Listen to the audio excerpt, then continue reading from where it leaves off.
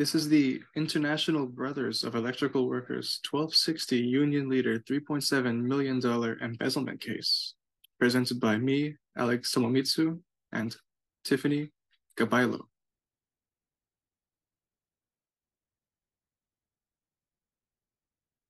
Today we'll be going over a brief summary, the company involved, the perpetrators, when and where, with a timeline of events, why they did it, how they covered their tracks, the outcome, and precautions that the company could have taken to prevent this fraud from happening.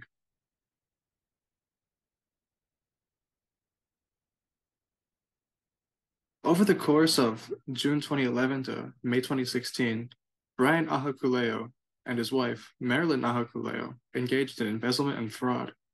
Brian Ahakuleo hired his family members, who did little to no actual work for the union, and authorized union funds for their personal use. The Ahakuleos managed to hustle over $3.7 million from their members.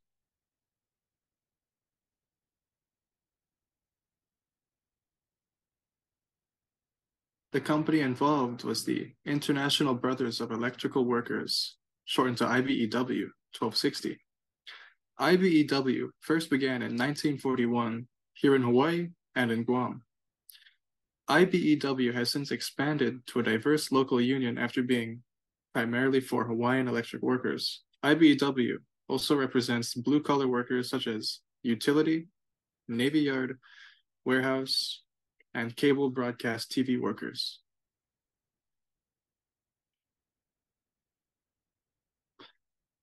The main perpetrators are husband and wife, Brian and Marilyn Ahakuleo. Brian is a former business manager of IBEW. He started working for them in 1992 and was later appointed by Tulsi Gabbard to the Honolulu Salary Commission. That commission determines the Commission on Salaries of Employees. As for Marilyn, she was a clerk of IBEW. Both of them were found guilty of wire fraud and embezzlement.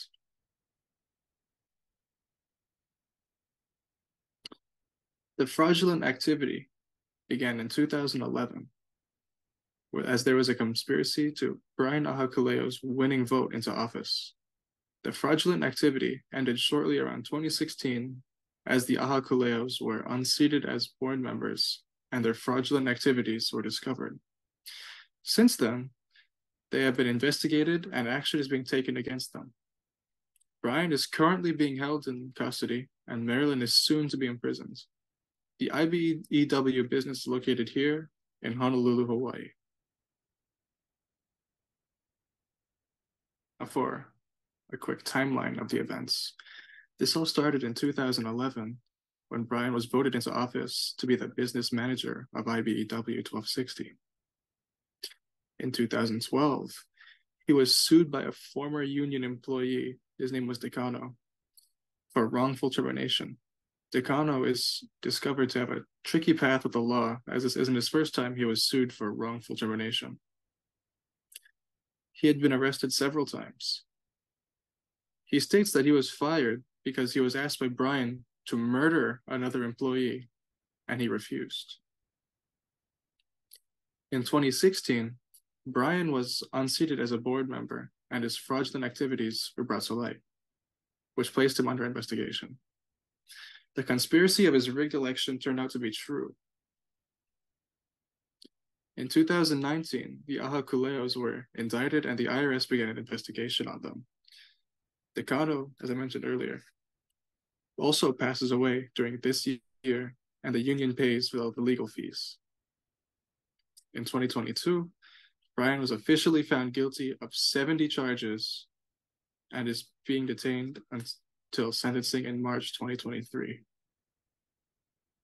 In 2023, Marilyn was found guilty of 46 charges and was sentenced to 70 months in prison. Her sister, Jennifer Estencion, was found not guilty on any charges. Now let's get into the why they did it. Throughout the trial, Marilyn was often accused of greed. She reportedly purchased 2 vehicles using union money, one during her time as an employee and one during her investigation. Money was also heavily spent on trips to Vegas, Japan, and China, taking first-class flights and staying in luxurious hotels. In their perspective, her and Brian have remained innocent. Brian even states that everything we did was for the members' benefit, not for us. So now we're going to be talking about how the Ahu'kuelos had covered their tracks. So Brian was accused of filling vacancies on the union's executive board with people who had no experience and who were loyal to him. This included many family members. The way Brian made this possible was by making work conditions super unpleasant. He reportedly would turn off the AC, would not allow food or beverages at work, and used several other filibuster tactics to make board members want to leave. Ahu'kuelo had also hired employees in Vegas who were proven to actually do little to no work for the company, but have ridiculously high salaries. According to court documents, he paid his family excessive wages, which was in violation of union bylaws, and used union member money to pay for his family's personal expenses. As his family funds declined, he would raise union fees to make up for it. His wife also had edited the union meeting minutes to cover up their tracks to have longer meetings. This would raise their justification to raise union fees.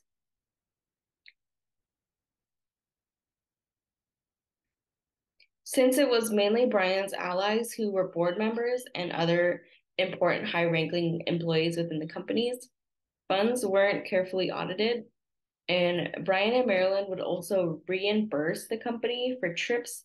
However, it was discovered that the checks they had written to reimburse the company had actually never been deposited. Okay, so now we will be getting into the outcome of the case. So recently, Marilyn is set to surrender herself to be imprisoned on May 17th. Brian had been found guilty of 70 counts of wire fraud, embezzlement, and money laundering. He is currently being held in Hawaii Federal Detention Center, and the conspiracy charge of his rigged election for becoming board member carries a maximum term of 5 years imprisonment. Each wire fraud charge carries a maximum of 20 years imprisonment. Each money laundering charge carries a maximum of 10 years imprisonment, and each embezzlement charge carries a maximum of 5 years imprisonment. In total, they're facing possibly 40 years in prison. Brian still awaits his trial as it was supposed to be held in March 2023, so last month. Now we'll be going over the precautions that could have prevented fraud. Fraud within the IBEW company could have been prevented if a system of legitimized internal controls were set into place. This includes human resources, an establishment of responsibility, a segregation of duties, and an independent internal verification. For now, we are going to get into the human resources control. So by having an appointed human resources representative, IBEW could have controlled the hiring and firing of employees. This would include their background check, their identification and skill set, seeing if they are right for the company, and seeing if they have a criminal background, as they had missed with Decano. The department could have also deterred fraud by rotating duties of employees, and an example of this would have been having a qualified staff handle the books and several members of the team to ensure that that staff is following the law. Okay, next we will be talking about the establishment of responsibility. If IBEW 1260 were to create an establishment of responsibility, the Ahu'kuelos wouldn't have been in charge of the majority of the finances. Instead, Brian spent union money on lavish trips for him and his wife, allowing them to travel the world first class. If responsibility were established, only authorized personnel would have been able to handle that cash, and auditors would have been able to see exactly what they're spending money on and would have been able to control the spending of that money. Okay, so next we will be talking about the segregation of duties. By segregating duties, Brian wouldn't have been able to embezzle the $3.7 million he did. He was made both business manager and financial secretary of IBEW 1260. This should have been two completely different individuals to deter fraud. As stated before, when his family's money ran low, he would raise union fees, which would be approved by all his allies as they were the board members.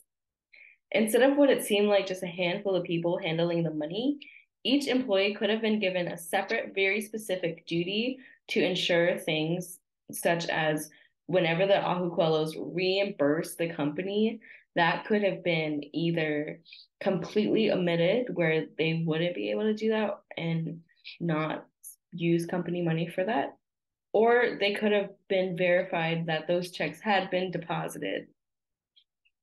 Okay, and lastly, we'll be talking about the independent internal verification. With independent internal verification, an employee could have been made an official auditor for the company. By having a main auditor who is unrelated to the Ahuquelos, cash flow could have been more delicately verified.